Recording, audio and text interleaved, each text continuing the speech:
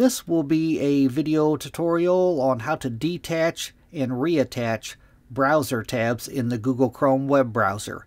I will be using a desktop PC for this. Let me jump over to my browser here. Okay, I have the Google Chrome web browser opened up now. I will show you how to detach and reattach a single browser tab, and also I will show you how to detach and reattach multiple browser tabs. I have up here at the top, you can see I have 4 browser tabs here. I have 4 websites opened on my browser. To detach a single browser tab, what you want to do is select the browser tab.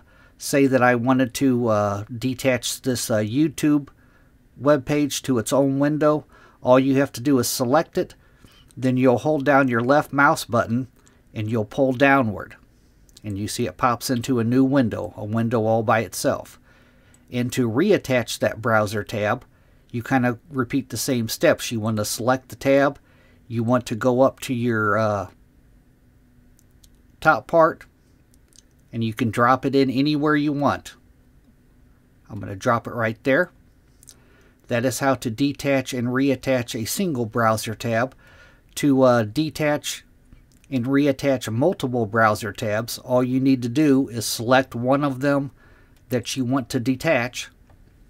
Then you'll hold down, on a Windows machine, you'll hold down the control button. On a Mac, you will hold down the command button, and you will select the other tab that you want to detach. So now I have both of these tabs selected. Now I'm going to pull straight down, and you can see it's in its own window now. These 2 tabs have opened in their own window. And to reattach them, if I wanted to reattach both of these tabs up into my original browser window, you just kind of repeat the same process. I'm going to select one, I'm going to hold down the control button, I'm going to select the other one to where I have them both selected. Then I'm going to go up to the top, and I'm just going to drop them in wherever I want to. I'm going to drop them right here. And that is how you detach and reattach browser tabs in the Google Chrome web browser. Thanks for watching.